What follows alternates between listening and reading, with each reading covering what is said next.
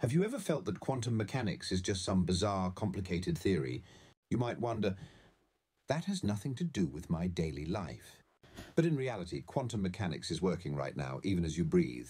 It's like deciding between spicy or fried chicken, something so routine that you don't even realize it's there. Some people think it's just fanciful speculation by physicists, but the truth is that we've never escaped the realm of quantum mechanics, not even for a single second. Take a look at the chair you're sitting on. You might think you're firmly on it, but at the atomic level, your body and the chair aren't truly touching. There's a tiny space between the atoms, and quantum mechanics explains why they don't collapse into each other. So if quantum mechanics is everywhere, why does it feel unfamiliar? It's because we mostly experience large objects, the realm of classical mechanics. Is it really impossible to understand quantum mechanics? Famous physicists have remarked, if quantum mechanics doesn't shock you, you haven't understood it. Another said, nobody truly understands quantum mechanics. Sounds discouraging, right?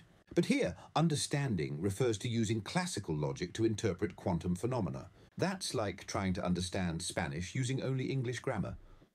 No wonder it feels confusing. Yet this doesn't mean we can't understand quantum mechanics at all.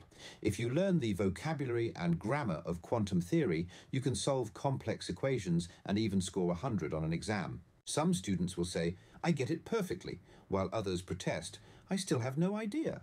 It all depends on whether you're judging it from a classical or a quantum viewpoint. If we can't see the quantum world, does it really exist?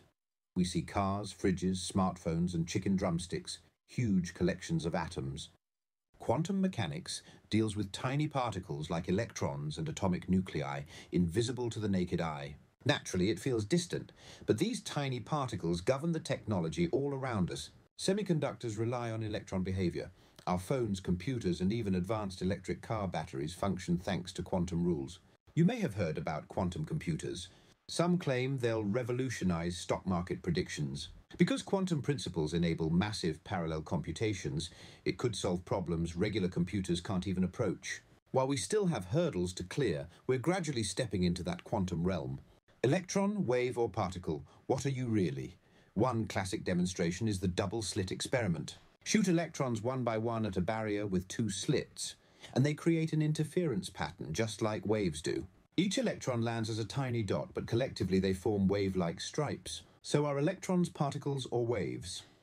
Quantum mechanics says they can exhibit properties of both. When we measure, observe which slit an electron passes through, the interference disappears. Without measurement, we see wave-like patterns. This dual nature is precisely what makes quantum mechanics so intriguing and mind-boggling. What's in that empty space between the nucleus and the electron? At everyday scales, objects appear solid, but on the atomic level, there's a lot of empty space. For example, if the atomic nucleus were the size of the Sun, the single electron in a hydrogen atom would orbit farther than Pluto, many times over. That's how much empty space an atom contains. In the movie Ant-Man, they toy with the idea of shrinking that space so someone can become tiny. But physically speaking, you'd have to magnify the electric forces by millions of times, which would basically break the universe as we know it. Quantum mechanics explains why you don't fall through your chair. Electrons, classified as fermions, strongly resist sharing the same quantum state. In other words, the electrons in your body and the chair repel each other at a very fundamental level. Without this no double occupancy rule, you'd slip right through the chair, and we'd live in a chaos where all matter passes through everything else.